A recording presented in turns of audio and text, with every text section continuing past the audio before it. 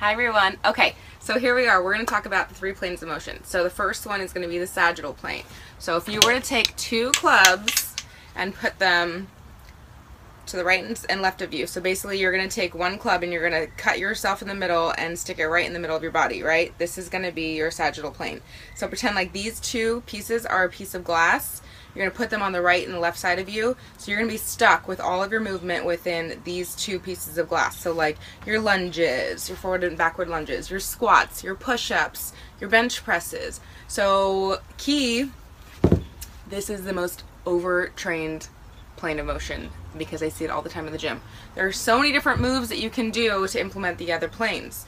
So once again I'm cut off, and that was only the first plane, so hit the next video. Hi guys. Okay, so second plane, this is going to be the frontal plane. So if you were to take one of these clubs and basically stick it in the middle of your body horizontally, then that would be your frontal plane. So you're going to imagine 2 pieces of glass that you're stuck between, basically behind you and in front of you.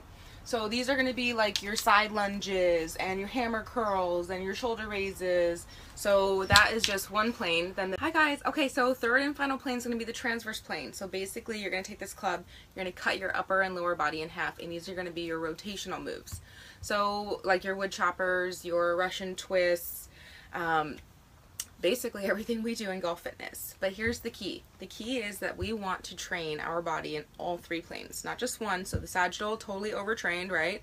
Sagittal, frontal, side to side, and transverse, rotational. We're training our body and we're training our nervous system to refine our movement patterns.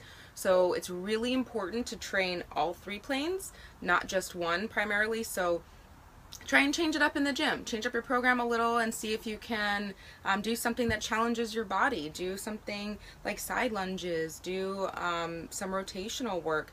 Do whatever you can to just keep working your body to efficiently move, prevent injury, increase strength, flexibility, and you'll be on your way.